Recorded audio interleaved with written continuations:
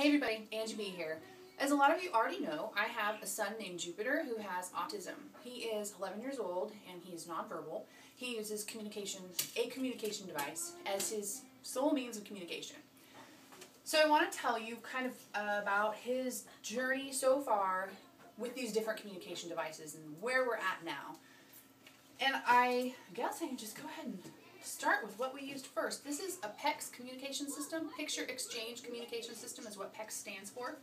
So, as you can see, there are a bunch of little pictures on Velcro. And what Jupiter would do is take one of these off and then hand it to you. Fabulous in theory. Just the way that it's implemented is cumbersome, and you have all of these pictures to come across, and what if you can't find one? Then you have to actually make one and draw one and tape it and have Velcro on hand. It was just a hassle.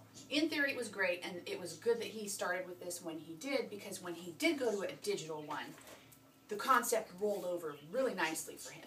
So next what we did was went with the Dynavox. This is the VMAX. This sucker is huge.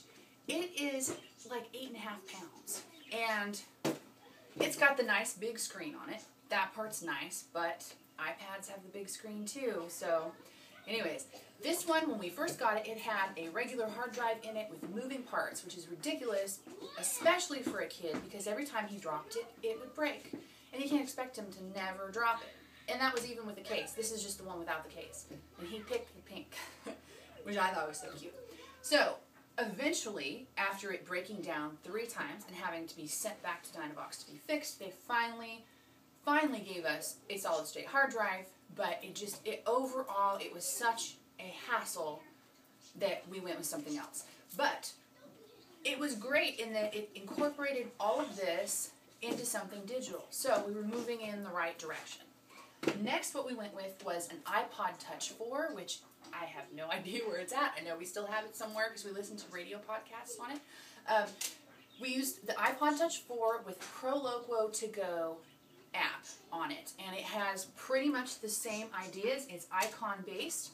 It's so what happens is you push the button of whatever it is he wants, and it speaks for you. So you have the auditory, you have the visual, you have the words on the button, all of that reinforcing when he wants to communicate. So it's easier. It makes sense on a lot of different levels. So it took this software, better software, and put it into a much smaller form factor. And he would wear that iPod Touch 4 on a lanyard around his neck. The problems that we came across with that were that it got to be painfully slow. ProLoquo To Go software just kept getting bigger and better, and the device couldn't handle it anymore, and Jupiter was getting very frustrated and would push the buttons over and over and over again, and you could see it on his face and in his actions. He was saying, "Come on, you're going so slow." So we decided to move on from that to the iPhone 4S. Better speakers, faster processor, great camera. We put it in a heavy-duty OtterBox case, and it worked really well for quite some time. Again, the ProLoquo To Go software, I think I mentioned it, the ProLoquo To Go software transitions from all of your iPhone devices, your iDevices, so you can use it on an iPod, iPad, iPhone, and I can back up his software on all of those. So we were using this for a long time, and he got lazy with it. He didn't want to pull it out of his pocket. So it's, got this really heavy-duty great case, which the iPhone 4S needs because the iPhone 4S has a glass front and back, and so much easier to break if you dropped it. So he just wasn't pulling this out of his pocket. It still works fantastic. Actually, the other kids are using this now. So we researched, and when the iPod Touch 5th generation came out, we went with that. So this is his talker. We call it his talker. So if I reference, "Hey Jupiter, where's your talker?" This is what we're talking about. So one of the things that's really cool about the 5th generation iPod Touch is that it has a built-in little doohickey here for a lanyard to be attached. It actually came with the lanyard when we got it. Much lighter at 3.1 ounces, where iPhone 4S is much heavier. I want to say it's double that. It might even be 8.5 ounces.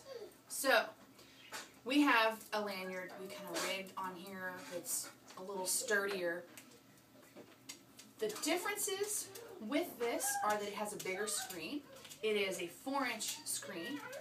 It has the same processing power as the iPhone 4S, but it's lighter.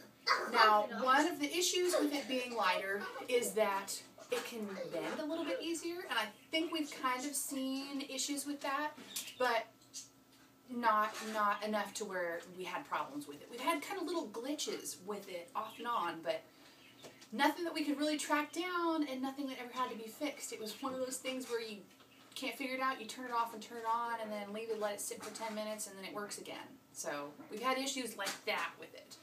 So when you turn it on, it shows a picture of him, and it says his name, where he lives, his phone number, and it says, "This is my communication device." He does all kinds of stuff on here. He watches Netflix, he plays games, he takes pictures, he takes videos, he does all kinds of stuff along with it being his communication device. And he wears it around his neck like this, so it's just there all the time. He's actually rather protective about it, and if he doesn't know you real well, he doesn't like to let you mess with it. If you've worked with him for a while, or like family or something, then he'll let you. So a little more about Pro Loco To Go and pricing. The iPod Touch 5, 5th generation, was about $350. We didn't get the biggest amount of storage. I want to say we got the smallest, which may be 16 gig. I'll have to check that on my stats. So $350 for this and $189 for Pro Loco To Go, which is really pretty inexpensive considering that the Dynavox was $8,000. $8,000. Let that sink in. So here's his device. You probably can't see it real well. Actually, I could show you on the iPad because, like I was saying, his software is on here. So this is kind of what Pro Loco To Go looks like. When you first turn it on, it's a little owl icon, and this is sort of his home page, right? This is My Spaces. This is like About Me. This is all about Jupiter. And this one needs to be updated because it says he's 9 years old. And actually, Jupiter's 11, so I need to work on this one. Let's see. It's all really, really easy to navigate. And it's pictures. It's all picture-based.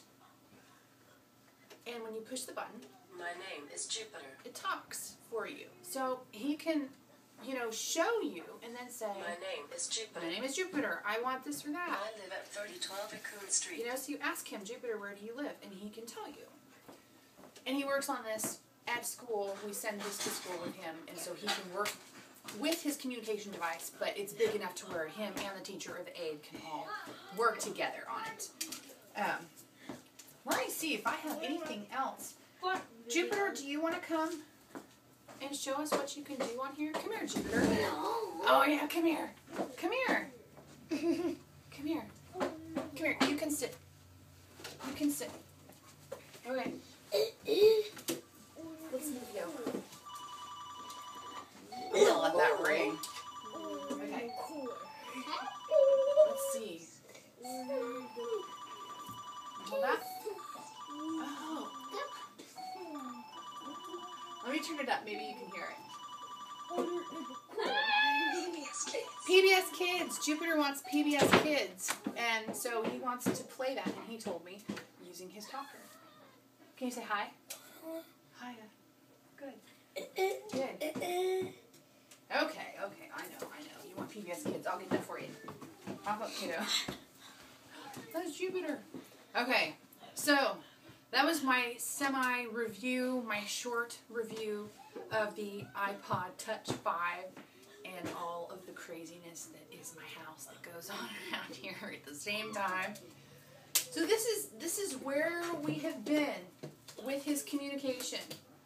And this is where we're at now, and we are always up for trying new things, and we research and geek out on new tech, and we'll continue to keep our eyes out for the next thing that's coming along. So far, we've been really happy with the iPod Touch 5 and Pro Loquo to Go software, which I will put links to it in the description. So, if you have questions, please ask. We have run the gauntlet as far as autism communication devices, biomedical treatments, learning treatments. You know, we do ABA therapy. We do a lot of different things with Jupiter. So if you have questions at all, or questions about Jupiter in particular, absolutely ask them in the comments. I also talk about Jupiter ever so often on my blog, barefootangieb.com. So you can check that out too. Like this video and subscribe and all that good stuff. And take care. Thanks for watching.